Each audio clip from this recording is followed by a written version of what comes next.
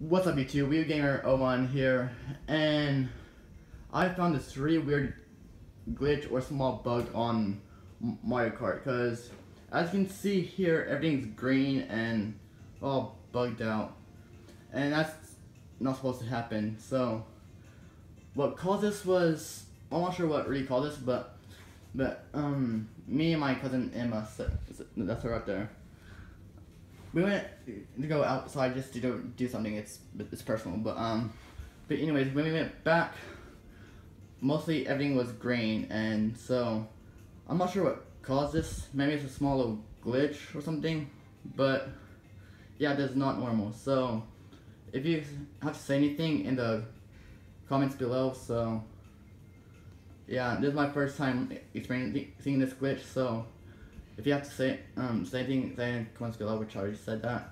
And so yeah, bye.